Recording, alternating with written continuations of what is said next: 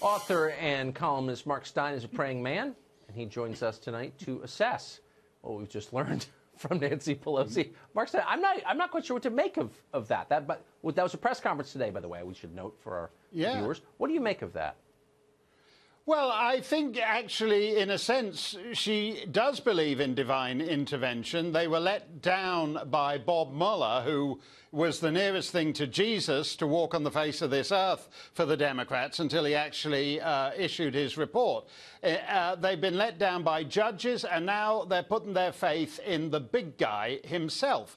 And when she says she wants an intervention, basically she wants God to send Moses back down with a brand new tablet on which the 25th Amendment of the U.S. Constitution is inscribed, and that Moses will then persuade everybody else that it's time for Trump to be deposed from office. And it's a strange world, because the ostentatious religiosity of Mrs. Pelosi is at odds with the sheer insanity of what her party is proposing.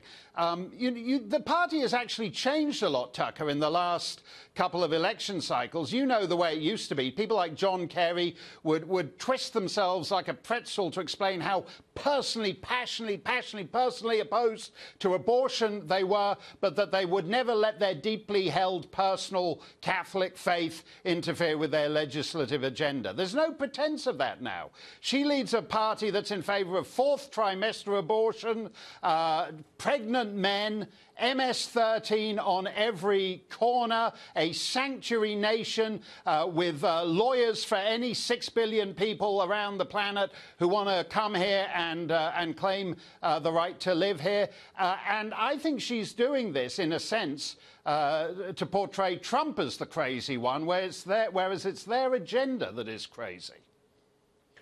But why go through the motions? I mean, it's an aggressively secular party, an aggressively anti-Christian party. Obviously, as you said, it wasn't always. Far from it. There were a lot of sincere Christians. Jimmy Carter's a sincere Christian, among others. Absolutely. But it is now anti-Christian, and there's no, let's not lie about it. Why even bother to give us the God talk? Well, I think the God talk is interesting because, as I say, so much of this stuff, like the abolition of the sexes and infanticide, is so off the charts that I think they actually want to create a kind of new religion for secularists. They need to actually cloak this in faith. Interesting. I think you're exactly right.